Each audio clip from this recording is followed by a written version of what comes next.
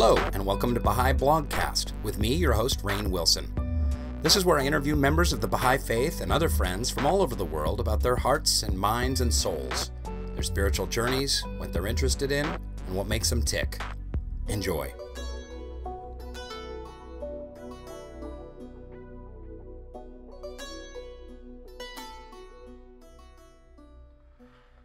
Hello, Baha'i Blogcast listeners. It's me, Rainn Wilson, and an extra special treat today. I've been wandering across the campus of UCLA to the Humanities Building, up to the Middle Eastern Studies and Persian Studies, Iranian Studies Department to speak with my good friend, brilliant Baha'i scholar, Dr. Nader Saiedi, who is the Baha'i professor of Iranian cultural studies and history of the Baha'i Faith. What is it? It's a Taslimi professor of Baha'i history and culture in Iran. Baha'i history and culture in Iran. Fantastic.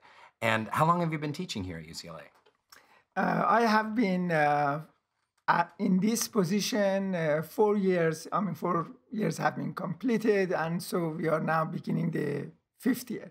But it's interesting that I started my teaching work at UCLA as well. But this is slightly more than 30 years ago. You started teaching at UCLA at the very, very beginning. Yes. And so UCLA seems to be my alpha and omega. Your alpha and omega? Yes. So don't say omega, because that I picture you like keeling over at the lectern in front of your students or something like that. But Dr. Saiedi, I got to visit your class last year, and for those of you who don't know, this is a very popular class. It fills up all the different the specific courses that you do teach here. I couldn't believe it. The students, there were a couple Baha'is in there, but mostly non-Baha'i students, a lot of Muslim students, some Persians, but people of all different races. And it's a very highly rated and regarded class. And it was just really exciting to see you talking about Baha'i culture and history to, a good 100 really eager students. It has been really an amazing experience. We came here with the idea that this is an important opportunity to serve the faith and serve Iran and serve the world. Really, my work and my professional experience is defined as a sociologist. Right now, I am employed by Iranian Studies at UCLA, but I have been always teaching sociology for almost 30 years. I taught sociology in different places. And so coming to UCLA to teach Baha'i studies or Baha'i studies in the context of Iran was some sort of occupational change for me. And the only reason that my wife Bita and I decided to move to LA and assume this position was that we both believe that this is a historic event and that it is important for the future of Iran, and it is important for scholarship regarding to Baha'i Faith. And for these reasons, we came here and I joined the department, but I had no idea what would happen. I had no idea what would be the level of interest and curiosity about it, whether the courses, because I teach 3 different courses. Mm-hmm. What are the 3 courses? In the fall, I teach a course which focuses on the history of the Baha'i Faith, again in the context of Iran. Because of limitation of time, it becomes mostly centered on the Bab, on Baha'u'llah, and Abdul Baha. A little bit after that, but unfortunately, usually we are out of time.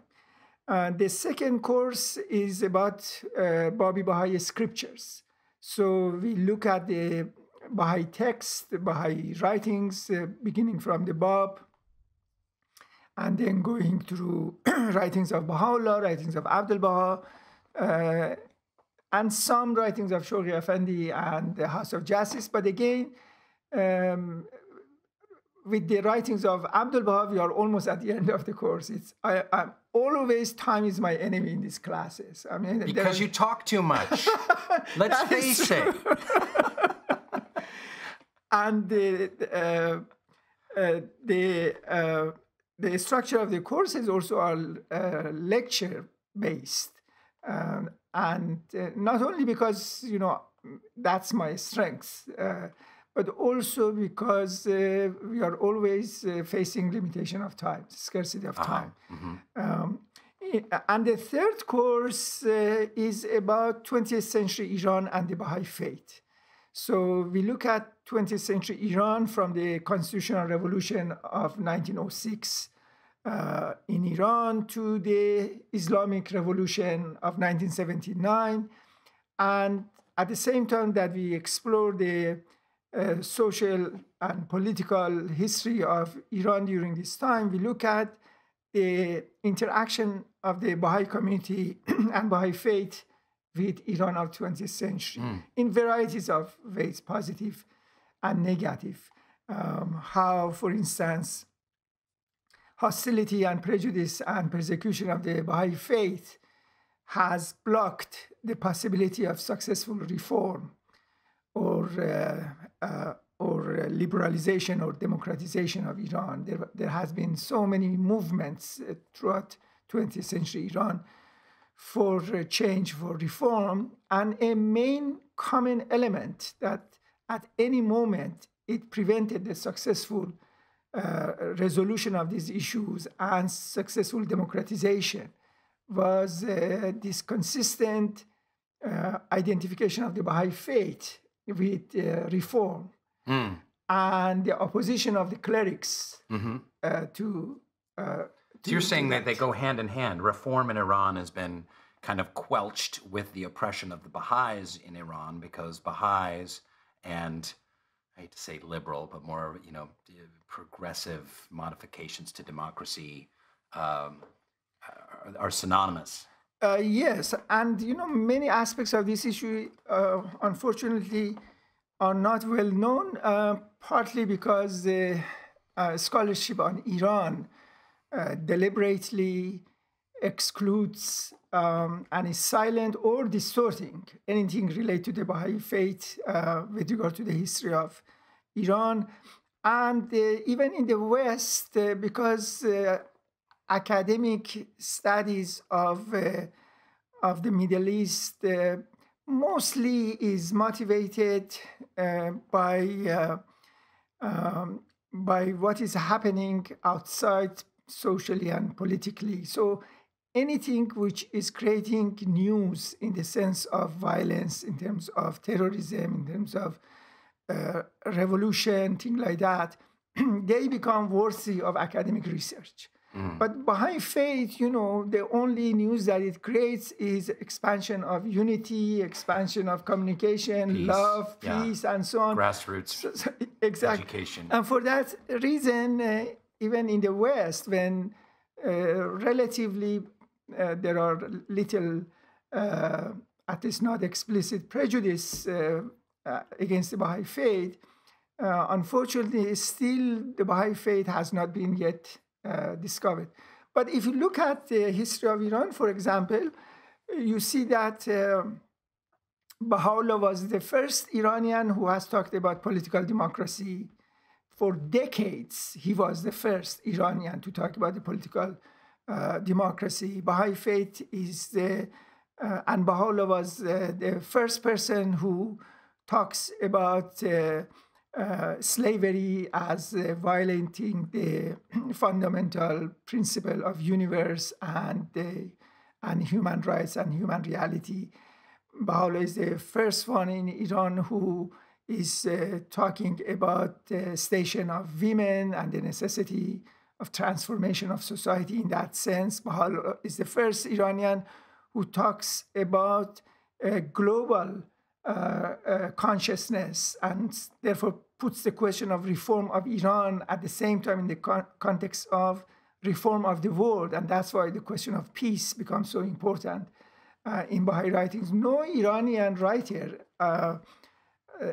in 19th century or early 20th century was remotely interested in the question of international peace or peace in general.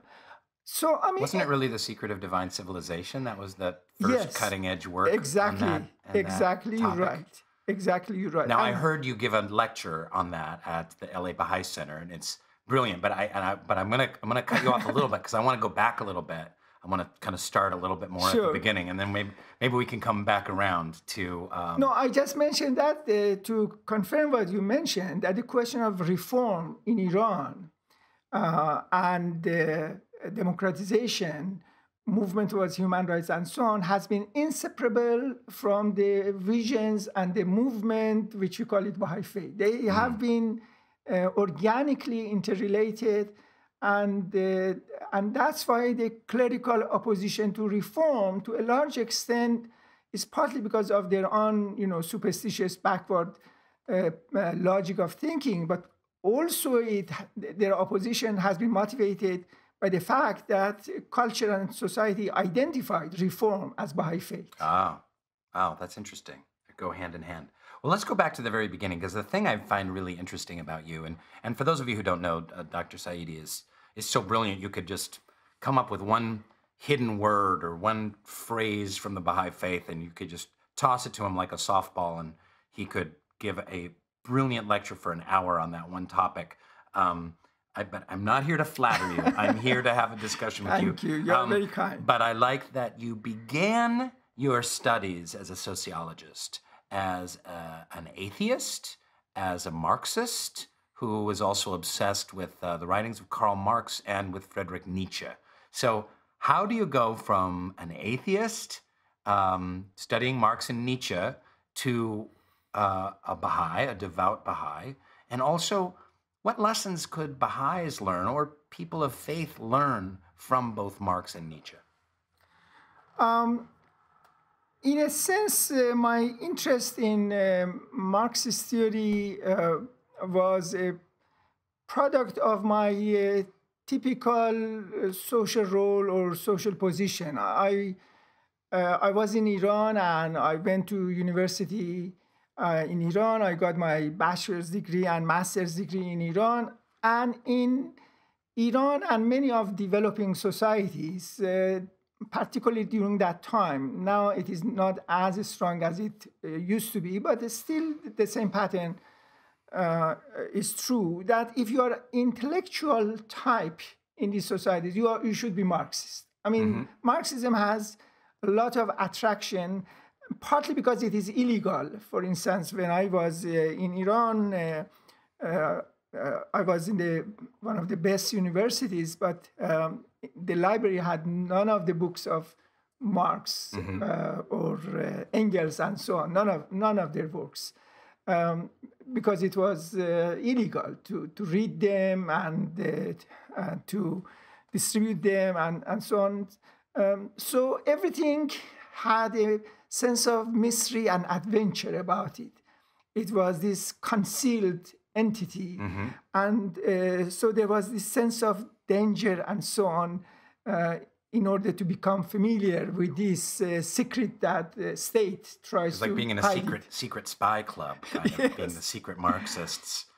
And at the same time, Marxist theory, has a lot of attractive elements, a lot of sentiments which is associated with Marxist theory, are sentiments related to fight against the suffering of masses, fight against extremes of inequality, fight against injustice, and so on. Yeah. Exactly. And for these reasons, particularly if you are young, and I was young at that time, these ideas and ideas are very attractive. And then, of course, although when I was in Iran, I really didn't know very accurately the ideas of Marx and Engels. I mean, I knew some, But later on, I discovered that my perception and my knowledge and so on was not really sophisticated.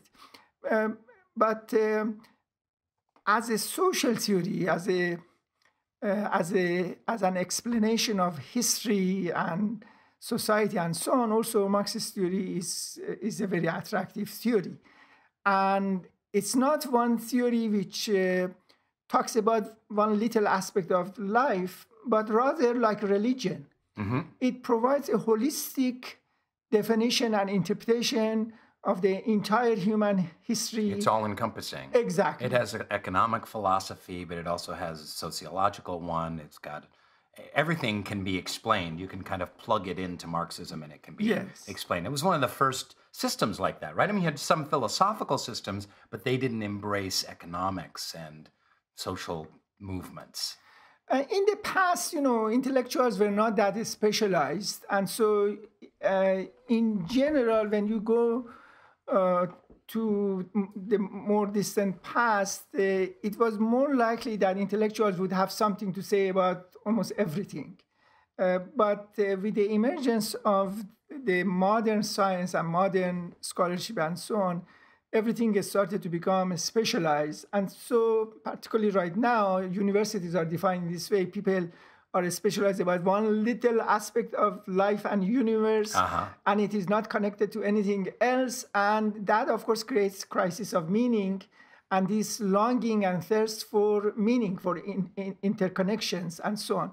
And Marxist theory is one of these rare theories, like, for instance, Hegel's philosophy, which was also like that prior to Marxist theory, that tries to bring a sense of meaning. In fact, sociology came into existence with the assumption that sociology is supposed to connect all different specialized disciplines and interpret them in a holistic fashion. The so-called founder of sociology, his name is Auguste Comte. And this was exactly his point, that sociology was supposed to be not a specialized study of a particular aspect of society, like economics, which deals with economic relations, or politics, which relates to a state and so on, or literature, which, or religion or something like that, but religion meaning religious studies, but rather to bring all of them together, unify them, discover common laws of universe, and discuss that. Sociology was supposed to be that way. And of course, very soon, sociology also became another specialized discipline, and so forgot its original purpose and meaning. But Marxist theory never forgot that. And Marxist theory, really, its role has been like a religion, that it gives a general interpretation of universe and the self and the location of the self within this universe. And for that reason, both of them, namely religion and Marxist theory, not only they describe reality, describe history, but also they make value judgment, and they bring a sense of what is good, what is bad, what is evil, what is just, and create, therefore, a political, moral, normative orientation that one has to act in that way. Scholarship in general normally makes a distinction between values and facts, and they are supposed to be concentrating on facts and make value judgment. So Marx had an essential value judgment, which is oppression of the worker is a bad thing. Yes. This is why it happens. Exactly. It causes injustice, and you must fight that injustice by doing X, Y, and Z. Yes. But that's not necessarily a science, because it's including a value judgment in the philosophy itself. That is completely true. However, in his thinking, in a sense, he reduced values to facts. So many times it becomes... So, for example, he rejects, as you said, oppression in society, but he defines it as exploitation. But then he defines exploitation as an economic fact. Namely, according to his theory, if I have worked and I have produced a surplus, and you have not worked. But now, because of some social arrangement like legal ownership of the means of production, you become entitled to own the surplus which is produced by me. It's not produced by you, but because of your title, without producing it, you appropriate it, you take it. Mm-hmm.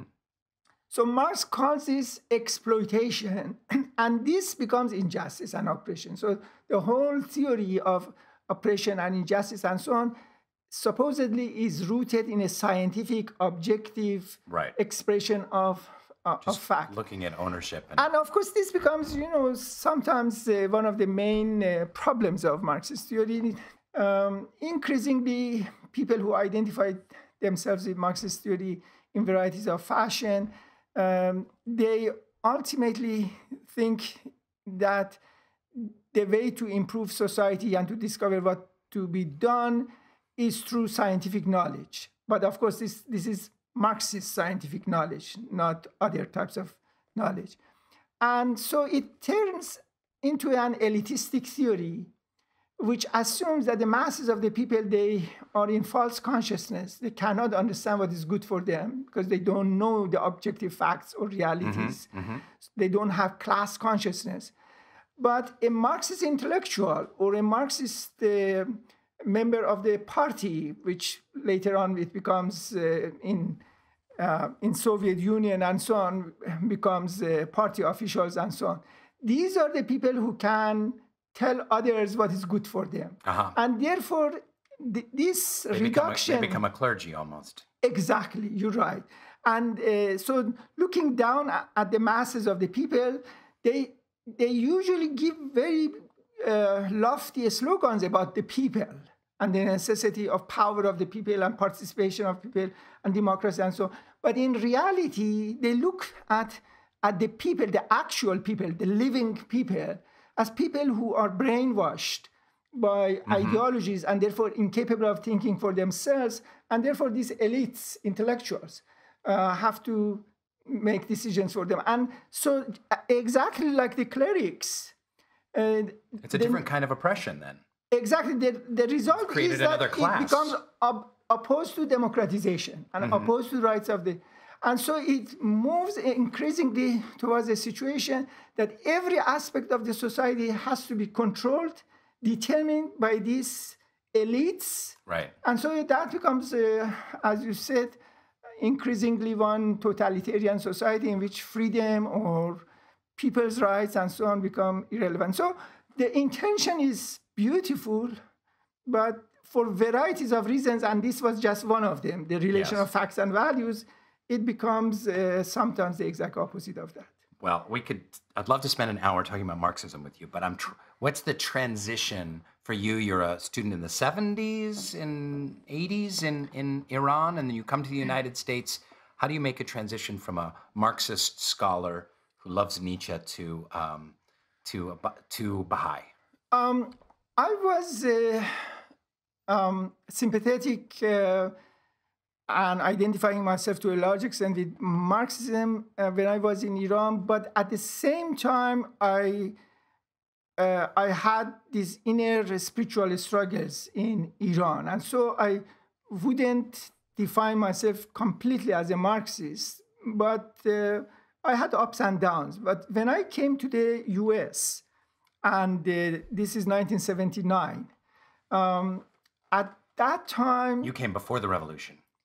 I came just a few months after the revolution. Okay. So in order to come to Iran, I had to go to England to get visa because U.S. Embassy at this time would not give visas to Iranians. So I had to go to London, and from London I get. So in April, it was April of 79 when I came to the United States. And my purpose, of course, was to study and get my PhD and then go back to Iran to be able to be of some service in Iran. But what happened a lot of things happened, but one of them regarding my own intellectual, spiritual development was that being far from the community that I was used to it, I became purely Marxist. Okay. And so for a number of years, the only way that I would identify myself was Marxist. And at this time, I would not define life or my own identity in any way which would be spiritual. Okay. So I was atheist. I remember in the little room that I had, at first, it was economically very difficult for me. But in the little room that I had a picture of Marx and I had the picture of Lenin on my walls. And very soon, because I really studied the writings of Marx and Engels, I read everything they have written. I came to have a different viewpoint. Namely, I found a lot of ideas of Marx as positive and beautiful, but at the same time, I noted that there are lots of problems with this theory. And so that deified picture of first Lenin came down. Lenin, I saw that. It's just too flawed right off the bat. And too authoritarian, too democracy and human rights and human equality, dignity of all humans have always been important principles for me. That was my sentiment. And I could see that Lenin and what he stood for and so on wouldn't fit that. And after a few months, Marx also came down. But still, I identified myself with some sort of Western Marxism, namely some sort of democratic interpretation, flexible interpretation of Marxism, which would not be obsessed with the details of ideas, but more with the general principles and concepts and so on. And it was at this time that because I was familiar with Baha'i Faith, I come from a Baha'i family. I had studied the Baha'i writings when I was very young. But then during these times, I had become an atheist, and so I had no interest. But during this time, I sort of accidentally read two of the Baha'i writings. You accidentally read them? Yes. No, I had read, of course, these works in the past. Yes. The problem was that the way I read these works was on the basis, I looked at these works from through the eyes of others. Through the eyes of other Baha'is who had classes or who would give lectures and things like that. Namely, exactly the opposite of what Baha'u'llah says. Baha'u'llah says that you have to look at things through your own eyes, not through eyes of my servants. And the whole hidden words, the whole seven values, the whole book of certitude, the central message of all these works is that you as an individual, you are the image of God. God has created you rational.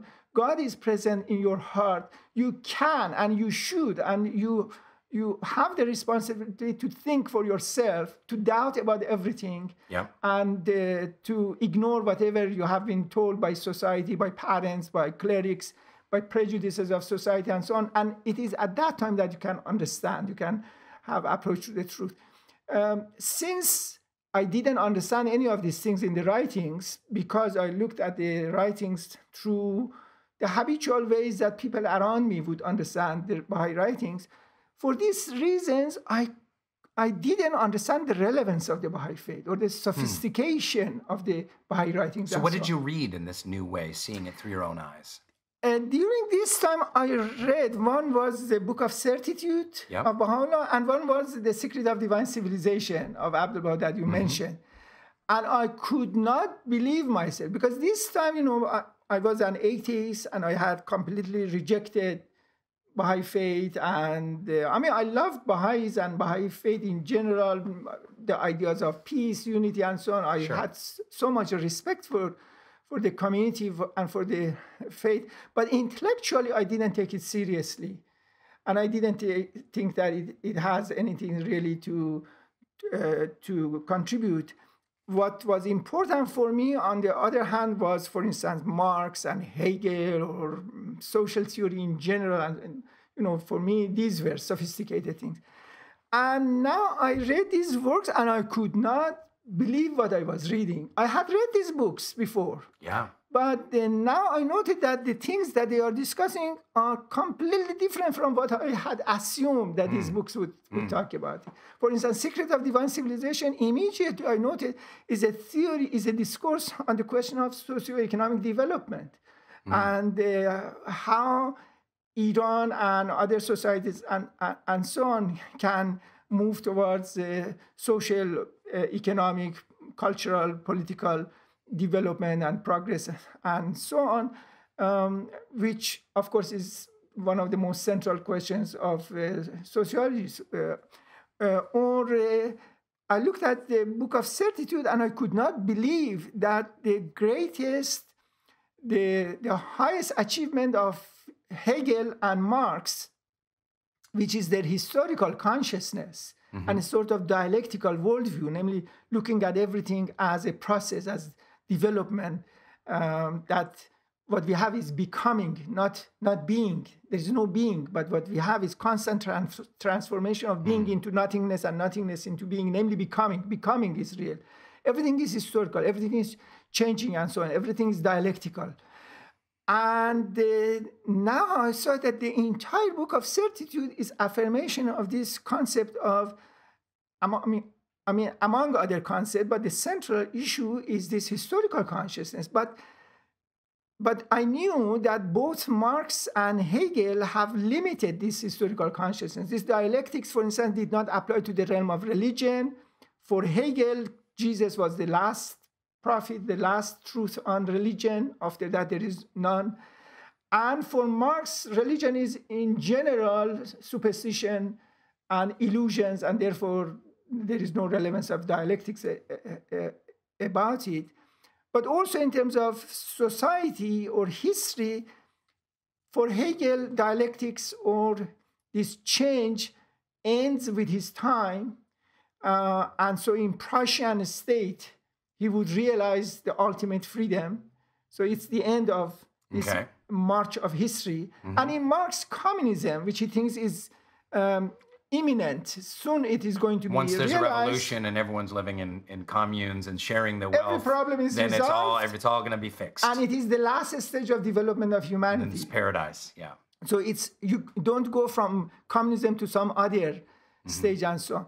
So in both of them, that historical consciousness, which is really the greatest, most important achievement of both these theories, Hegelian dialectic and Marxian, there is historical consciousness, but historical consciousness becomes aborted. And now I was seeing that the Book of Certitude, written by a person in Baghdad, exiled from Iran and so on, that this historical consciousness becomes infinite. He applies it also to the realm of the Word of God, also to the realm of religion. So what normally is perceived to be absolute, he makes it historical and dynamic. And also for him, there is no end to this. There is no end to this dialectical transformation, improvement, movement towards infinity, and so.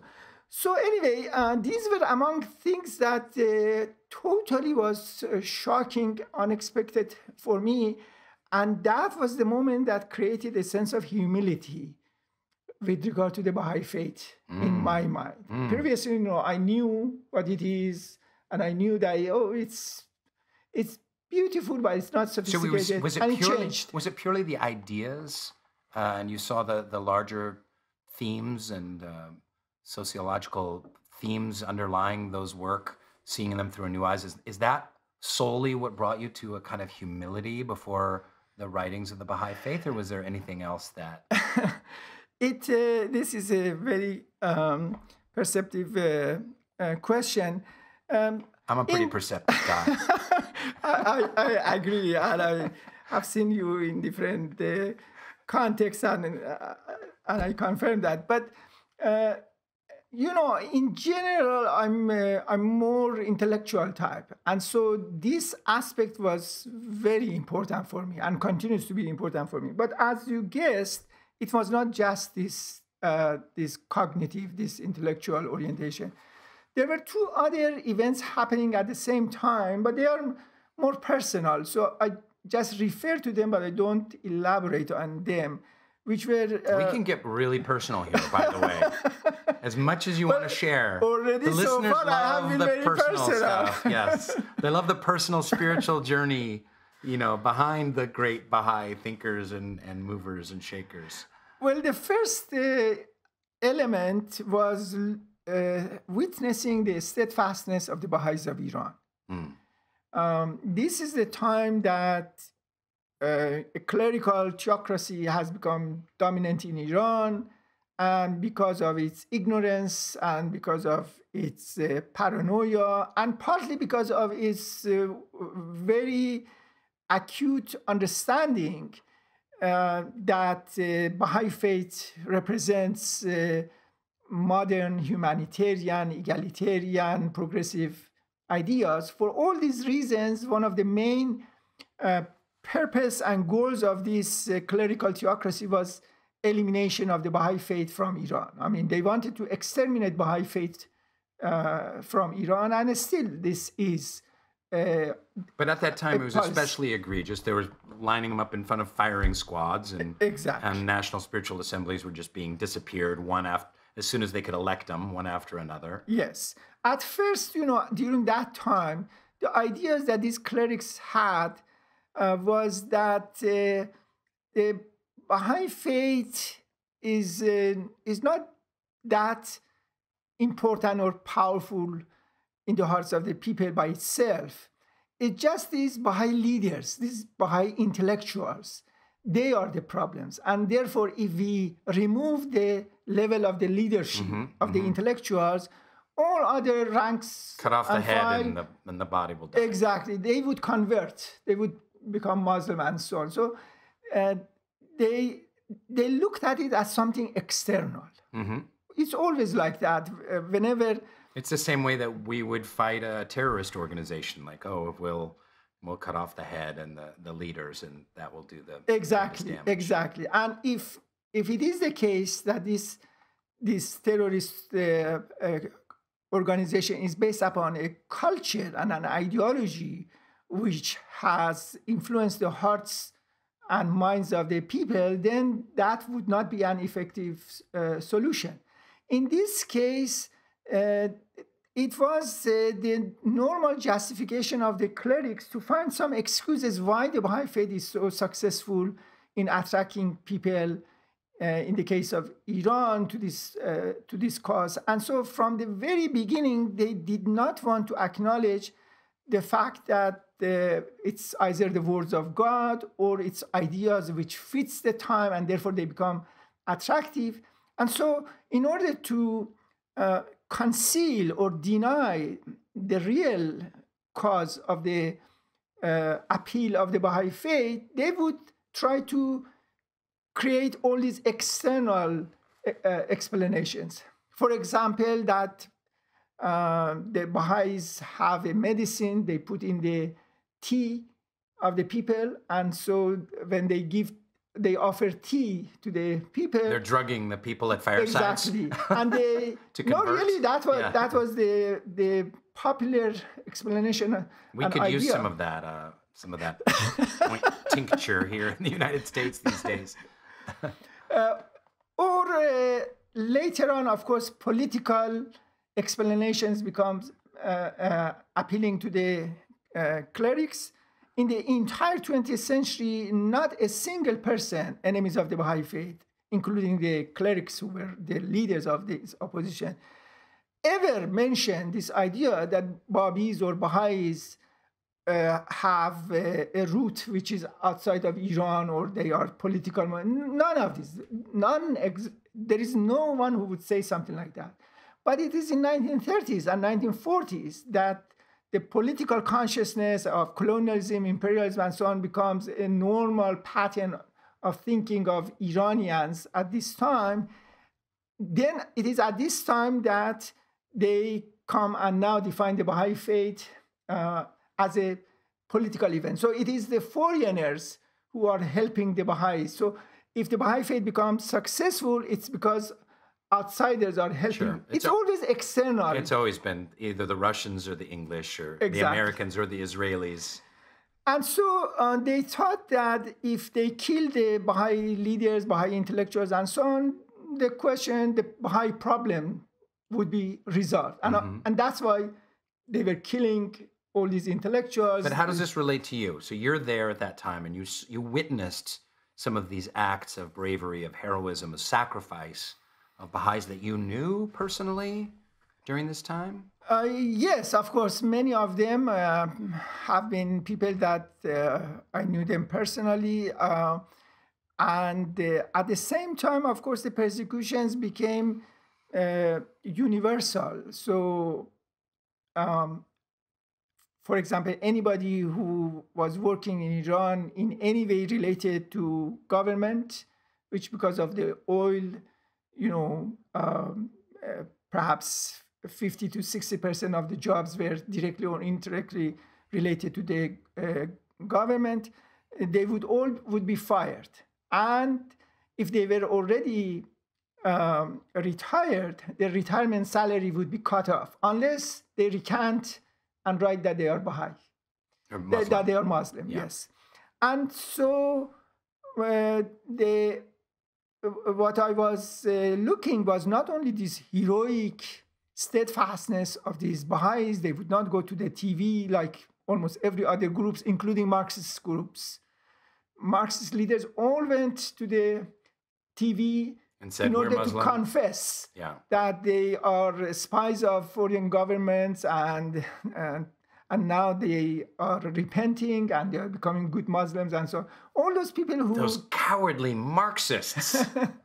And it's interesting that the Marxist leaders who were doing this, they were the ones who were also writing, like everybody else at that time in Iran, against the Baha'is and criticizing the Baha'is and so on. And now those same people, of course, would join the flood of the repenters that they... But Baha'is were the ones who were not doing that. I knew a number of people who were martyred. But also at a personal level, I saw all these in my own family. My father, who passed away almost a year and a half ago, he was a very kind man. He was a very low-rank police officer, and he was retired years before revolution. And in general... I love that your dad was a cop. That's so funny. I can't picture that you have a dad who's a cop. He was very good in communication with people, and he was very good in writing. And so his position was office position, really. Okay. That he would write reports and so on. That was his administrative, yes. And everybody loved him. He was a very interesting man. But in any case, my father, I always remember, was a very practical man. And because we didn't have much money, so he always had this idea of life and society and so on as cruel and unkind, that if you are in a situation of financial difficulty and so on, nobody would help. So it was on anything related to these financial questions and so on, this pessimistic need for self-reliance and so on was very important for him. And for that reason, when revolution happened, and now I am not in Iran, I'm in the United States and so on, I knew that he was asked just to sign a written document So he was not expected to go to the TV, and it was not going to be published anywhere. It was a very secret thing.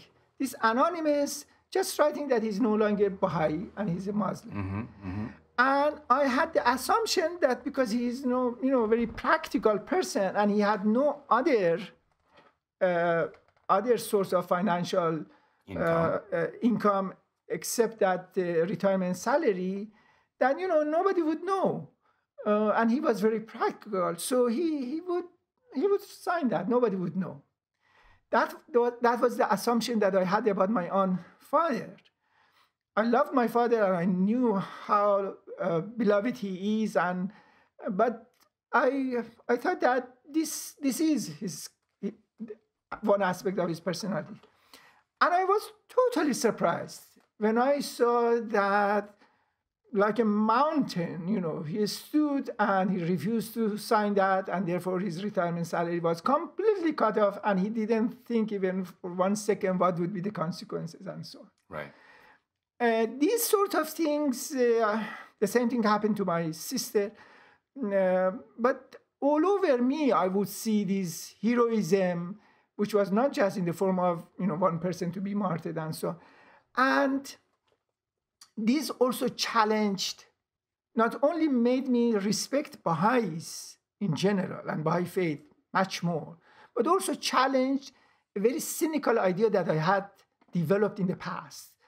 Because the Baha'is do not participate in partisan politics and they don't use violence for revolution or change of the society and so on, I had this assumption during those Marxist times that the reason that Baha'is actually do not participate in politics and so on is that it is safe.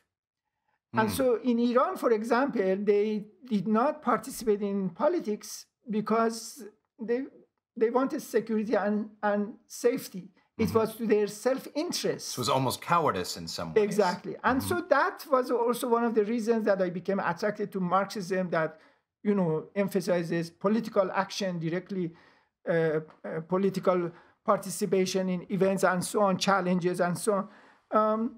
And now, looking at the form of a new state in Iran, which was this clerical theocracy, and the reaction of the Baha'is, I saw that now they act on the basis of that same principle, even though the consequence of this principle is willingness to sacrifice everything.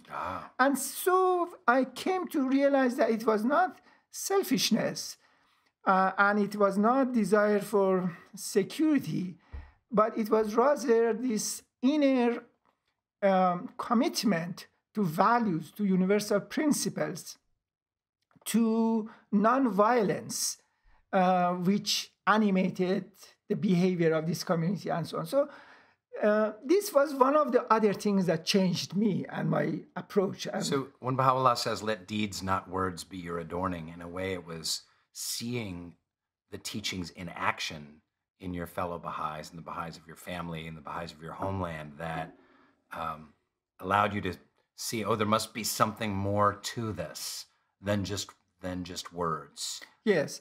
I mean, at that time, it just challenged a number of stereotypical ideas that I had, easy ideas to not to take seriously Baha'is and Baha'i faith.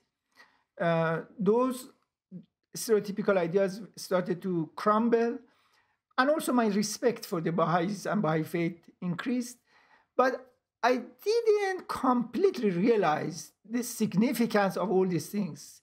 And still, I'm trying to understand. Gradually, I discovered how fundamental and foundational and significant and filled with meanings these aspects of the Baha'i faith is. But it was enough to transform me to become ready to read and consider and so on. When you have too much pride, when you know that you know everything. Yeah. And that's one of the veil of knowledge. Problems of Marxist theory in particular. You And of secular academia. Exactly. You know that you have discovered the laws of everything. Mm-hmm. And for that reason, if you know everything, then these religious groups or these religious ideologies or these mystical ideas and so on, they have nothing to offer because you already know everything. The moment you start to know that this pride starts to crack and to be questioned and so on, then this is the moment that the possibility of search after truth becomes real. Did you have, as Oprah would say, an aha moment? Was there anything in the holy writings of the Bab or Baha'u'llah or Abdul Baha at that time? Do you remember any word or phrases or a teaching or a holy writing that just popped out and this touched you in your heart or helped tip the scale? At that time, there was no specific one. I mean, as I mentioned, Book of Certitude and Secret of Divine Civilization in general and their message and so on. And of course, you should remember that I had studied Baha'i writings. So many of these quotations that particularly later on becomes so significant for me, maybe I even knew them by heart, but I would not understand their import, their significance in the past. However, I had a moment, and that is the other personal aspect of the story, which I would be very short about it, that there was a Sure, you'll be long on Marxist theory, but you'll be short on the personal story. Okay. I was in Virginia at this time. I was teaching at University of Virginia, Charlottesville. And during that semester, I had all these spiritual struggles, and I was constantly thinking about these sort of issues and so on. And then for a few nights, I had some strange dreams. And in the center of these dreams was one of the martyrs, and I don't want to mention who and what and so on. One of these martyrs that I had tremendous respect for him. And so these dreams and the interaction that I had in these dreams with this particular martyr, that was the moment that I defined myself as a Baha'i. And so I remember the days following that, everything looked different. It was as if I am literally born for the first time in the world. Everything was new. I mean, light had a different sense for me. The trees were, I mean, everything was beautiful. Everything was wonderful. Everything was expressed a sense of joy. And I wish that had continued in my life. How long did that last? Just a couple days? Or did you coast on that for weeks or months? I don't remember the details, but it should have been less than a month. But more than a week, definitely. And so the combination of these, the previous things were building up. And with these personal dreams and so on, I didn't need to make a decision. I mean, it was a reality. And from then on, skepticism or search and so on was replaced by the idea of continuing independent investigation of truth, but within the context of knowing the significance of the Baha'i writings and writings of Baha'u'llah. That's beautiful. That's a beautiful story. Thanks so much for sharing it. So we're going to jump ahead. Now, Dr. Saiedi, you've written a great deal on the works of the Bab. I believe that you've read every piece of writing by the Bab. Is that correct? Every piece of writing of the Bab which exists right now, yes. So are you saying someone might find one somewhere, like in a suitcase in a basement Tabriz somewhere or something? I hope so. We know, for example, that a classic case, a number of tablets of the Bab, when he was on the way of Mecca and Medina, was stolen. And the possibility that they would be found, and we know exactly what they are, because Bab, in a number of his works, gives the list of these writings which was stolen. They were very important for the Bab. Bab, partly because he was aware of the uniqueness and the historical character of his life and his writings, and partly perhaps because he used to be a merchant when he was very, very young. Yes. Between the age of maybe 16 and 20, he was an independent businessman. He had his own shop. They called him the merchant prophet. I know that the government officials used to call him the merchant prophet. So taking journals and taking notes and accounting and so on, it was one aspect of that merchant experience. Like keeping a ledger. Yes. And so he applied this to the case of his writings. So a number of times he wrote tablets, and the basic point of these tablets was to give the list of the writings that he has revealed up to that point. Oh, wow. So, that was... But you have read everything extant.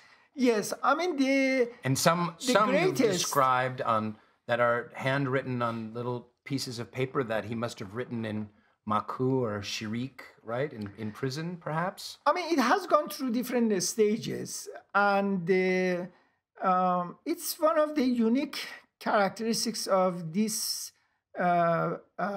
stage of religious development, that we have the authoritative, authentic, revealed writings of the Bab and Baha'u'llah. And of course, Haifa and the Baha'i archives is the supreme place that all these things are found. And to some extent, we owe it to the Guardian, because he was the one who made sure that Baha'is, if they have original tablets of any of the sacred figures and so on, to send them or copies of them and so on to the Baha'i archives, and this became the greatest source of these writings and so on.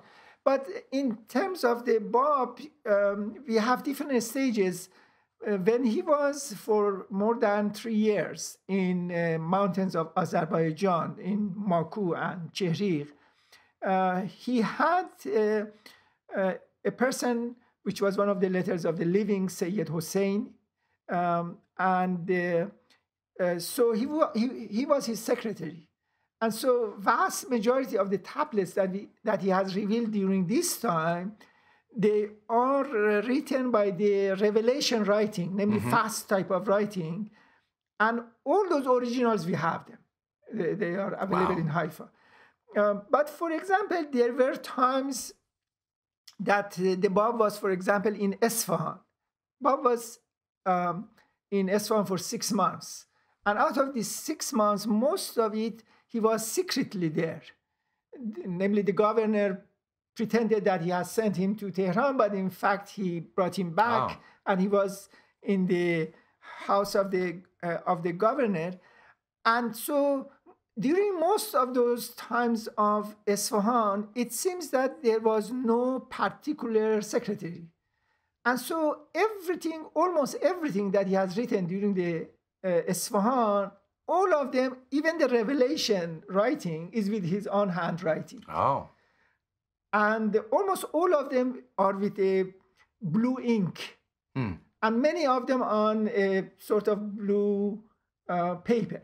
But very beautiful. The Bab, whenever he wanted to send something which was expression of his confirmation and his love for some of his special disciples, he would write something with his beautiful handwriting and send them. But this was a sort of calligraphy that he would write it, take time that like a piece of artwork almost. Yes. But usually a pre-existing piece of writing that he would put into calligraphy form or a new usually piece? he would create something new. Okay. And many times they were in the form of either a temple, like a pentagon, or in the form of a circle, or even when he would write just a letter, it won't be a set of parallel lines, but it would have different designs, and so it would be an artistic work.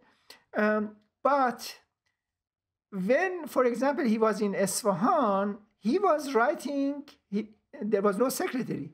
So when the revelation was coming and it was fast, and so he's writing on proof of, for instance, special prophethood, something like that, or commentary on Surah of Wal Asr, which is one of the surahs of the Quran.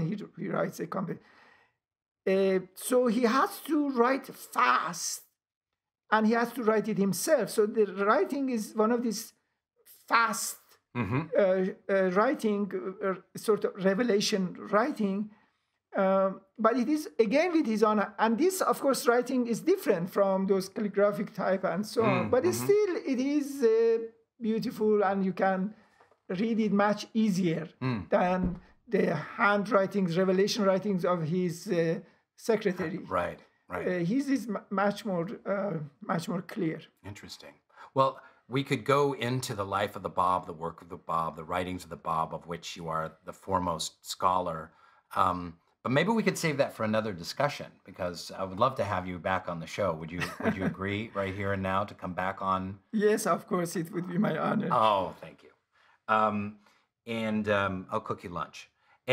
But as we're getting to the bicentennial of the birth of Baha'u'llah, can you tell us a little bit about what you're working on right now, and what are your thinking? Where is your line of thinking about the work of Baha'u'llah, this very special, spiritually charged time?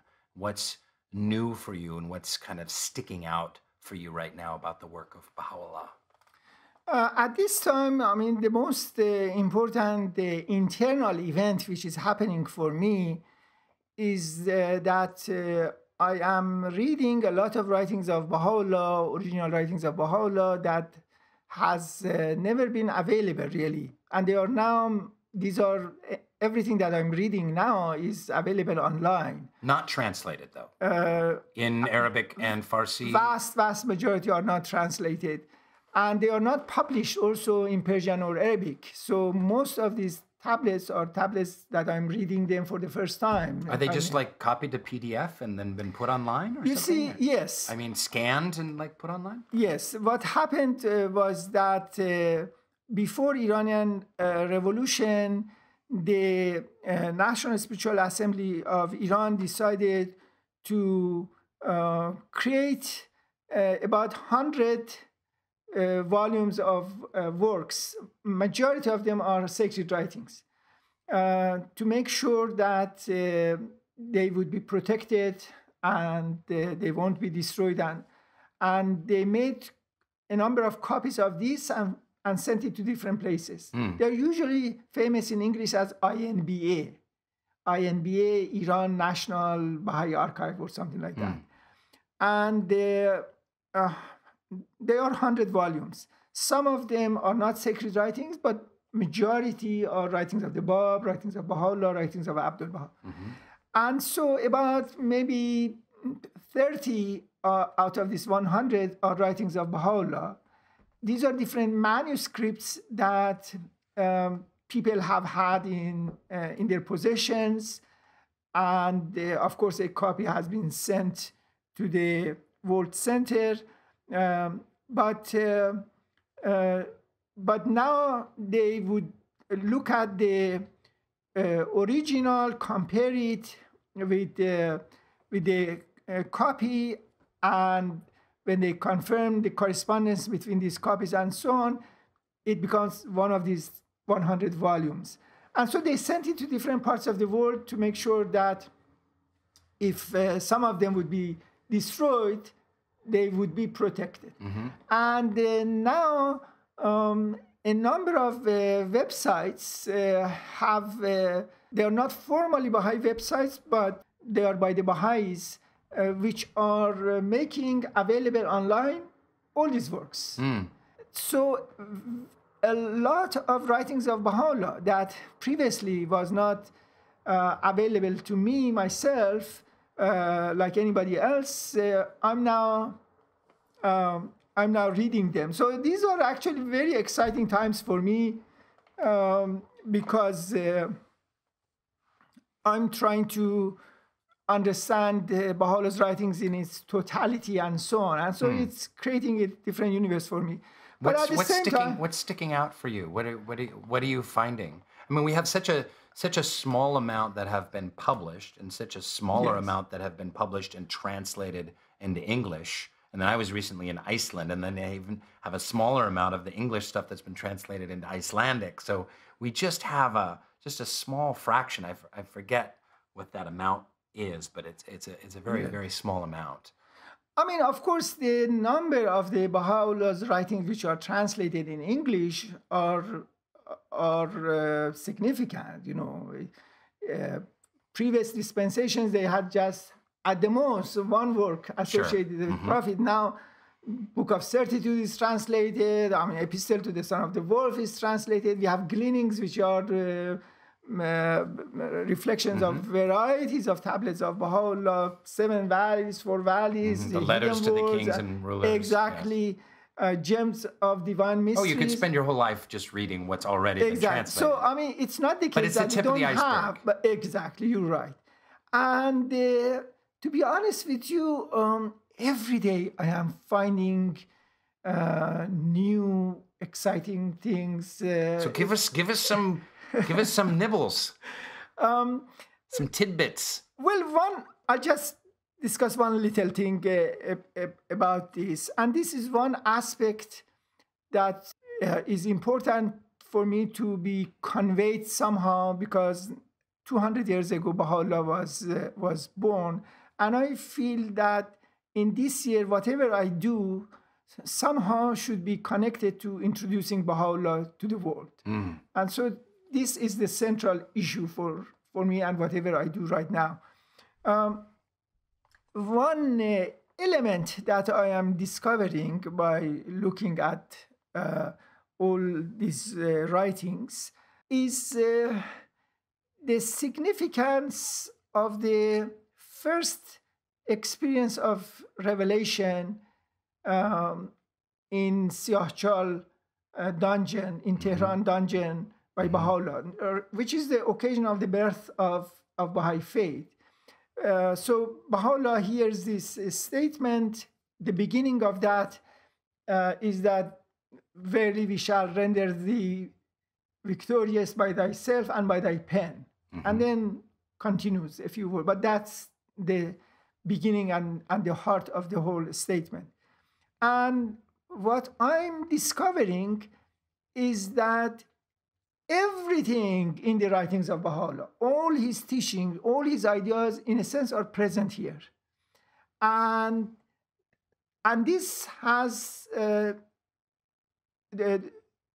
double significance. One is that one understands that this statement is so rich. I mean, it seems just one very simple, straightforward statement.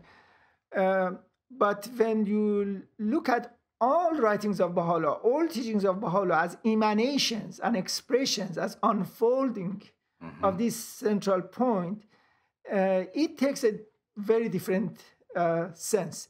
And the second point is that you understand that everything that Baha'u'llah was discussing throughout his 40 years of revelation, from 1852, which is this experience in the Siyahchal, to 1892, that he passes away. It's 40 years of revelation. That everything that he is discussing at different stages of his revelation already are present in his consciousness from the very beginning. It's not the case that through interaction with society, going to different places and so on, So his mind becomes influenced by different situations, and therefore new ideas would come into him and so on. Right, like a regular scholar would, over the course of their career, you could track 40 years of writing, of your writing, for instance, and there would be a shift in your writing from when you started to later, things that you had learned and things that you were thinking about. Yes. But so you're saying with that emanation, that point of revelation, the spark of the maid of heaven, that he it's like the Big Bang. It was all the ingredients were there, all the molecules, all the heat and the energy and the atoms were all present. Yes. And so gradually you see that these are developing, these are manifesting themselves. But it's a question of manifestation. And then I was so surprised to find a number of the writings of Baha'u'llah in which he explicitly identifies all these different ideas that he has, from universal peace to one universal auxiliary language, to the necessity of consultation and democratization. I mean, all these ideas which at first might appear to be unconnected, different things. And so he relates them all as the principle of rendering the cause of God victorious, which is going to take place through pen and through the character, either of the prophet or of the Baha'is. Because immediately after that statement, Baha'u'llah is given the promise that a new race of men would be raised, that they would render the cause of God victorious. And so in this statement, for instance, originally you see that God is engaged in making the cause of God victorious. Verily, we shall render thee victorious. God is going to make victory. But at the same time, God makes victorious through Baha'u'llah, through being of Baha'u'llah and pen of Baha'u'llah. This victory is going to take place. We shall render thee victorious by thyself and by thy pen. So God is engaged in this act of aiding, rendering victorious the cause of Baha'u'llah.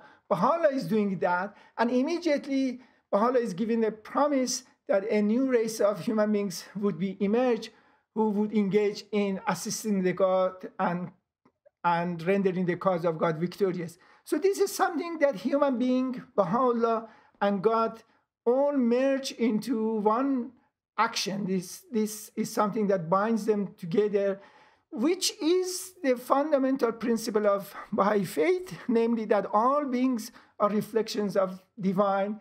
And so Baha'u'llah sees in human beings this trust of God, this image of God, which has to be unveiled. And that's why this new religion has nothing to do with violence or with the sword, but it has to do something with pen, consciousness, words, and of course with loving character, loving deeds, transformation of personality, and so on, so that one becomes the image of God, not potentially, but in reality. The idea is that human being also, from that moment, is defined not as a member of a jungle in which violence and struggle for existence and the beastly conduct and so on, coercion becomes relevant. Human being now is defined as a spiritual being. And now this definition of human being as a spiritual being has to become the basis of civilization, the basis of the new culture, the society. And so the concept of universal peace, for example, that later on, he emphasizes through his letters to the kings and leaders of the world and so on, already is present in rejection of the sword, rejection of the violence as the means of assisting. And the rejection, as you said at the very beginning, rejection of slavery early on, because how could one spiritual being subject another spiritual being to be in a lesser station? Yes. So you're completely right. And that's why in one of his early writings of Baha'u'llah, he writes this beautiful prayer in which he outlaws slavery. This is long time before Kitab Aqdas to outlaw slavery. And his basic point, and it's interesting, he outlaws slavery in the form of prayer. So he's talking to God. And the reason is that for him, the reason slavery is not acceptable is the spiritual character of human beings. Because we are all servants of God, therefore none of us are superior to the other. Yeah. This humility of all of us before God makes of all of us are slaves and servants, but servants of God. But at the same time, that fact makes us, all of us, noble, makes us, all of us, endowed with rights. So because we are servants of God, we are reflections of divine attributes. And so everybody becomes sacred and beautiful. And for that reason, commodification of human beings, reducing humans to the level of objects so that a human being can be owned by another human being, becomes impossible. So, and then to move further than that, prejudice against another human being for their skin color or for their gender or for their class is an impossibility as well, because we're all spiritual beings. And if we're living in that spiritual truth that we're spiritual, noble beings, how could we ever assert ourselves above anyone else in any other way? Yes. And all of these are rooted in that original statement in which human being is defined as a spiritual being who has to directly recognize God and spiritual values. So you cannot, religion is not something that by coercion and use of the sword or violence and so on, you create a culture by force. Now it's a culture that has to come from the hearts of the people. It's a domain that Baha'u'llah is going to rule from now on. And so everybody has the responsibility of independently searching and independently being persuaded. And this suddenly makes all people as noble, as endowed with rights, as equal. And so anything which would define human beings as animals, as objects, become contradictory to this new worldview and so on. So this is just one example of a general point that I have been blessed to witness and recognize. That is the continuity of Baha'u'llah's revelation. And that one little statement like, verily we shall render thee victorious by thyself and by thy pen, which at first, we read it 100 pretty times minor, and we think that we know what it is. Right. And now I'm getting much better this feeling that the words of God have these oceans of meanings, that we should be very humble with regard to the word of God. The last podcast I did was with a brilliant Native American artist, musician, dancer, teacher, Kevin Locke. And he talked about in the Native American tradition the idea that there is a spiritual reality, and this physical world is a reflection of that, an emanation of that.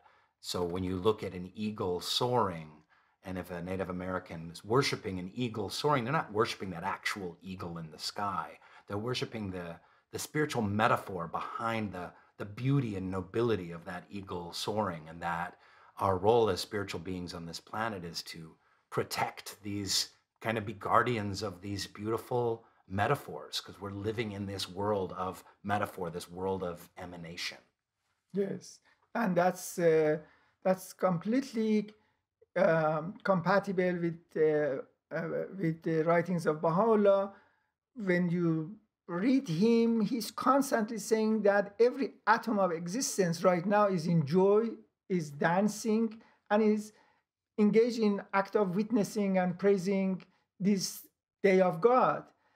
And he says that it's only humans who have created so much veils in front of their eyes. I mean, they have constructed all these artificial veils and so on, so they can't hear these things, they can't see these things.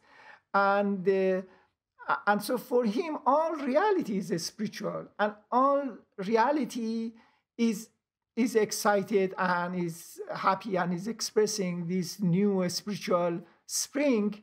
It just humans have to make sure that they would use their eyes and they would use their ears. I mean, they have eyes, but they can't see. They have ears, but they can't hear. And all of this is because of the veils that artificially we have created.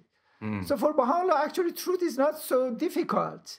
If you look, you would see. Right. But it's that we have artificially have created all these veils. Yeah. And that's why, the beginning of Hidden Words or the beginning of Book of Certitude, it emphasizes purification of heart in order for knowledge to take place. The veils should be questions and torn. Otherwise, for Baha'u'llah, all beings is not that we have a material world opposed to a spiritual world. All beings are spiritual, and all beings are now engaged in this loving, joyful expression of the spiritual renewal centered on concept of unity and peace. It's just we humans also have to open our eyes and see that. It's beautiful. Dr. Saiedi, it's been such a pleasure. We've been talking for a good long while, and I feel like I could talk for another 8 hours with you. I hope that you'll come back on the show, and maybe we can do a deep dive into the life and writings of the Bab next time. But this was just such a beautiful overview of your thinking and life and philosophy, and I just can't thank you enough for... Thank you so much, Rainn. It was a very delightful experience for me, and I'll be very happy and honored to participate again. Thank you. Thanks so much for listening, everyone. So long. Thanks for listening to Baha'i Blogcast. Hope you enjoyed the episode and the conversation. Check out more fun Baha'i stuff on Baha'iBlog.net. Thank you so much, and good night.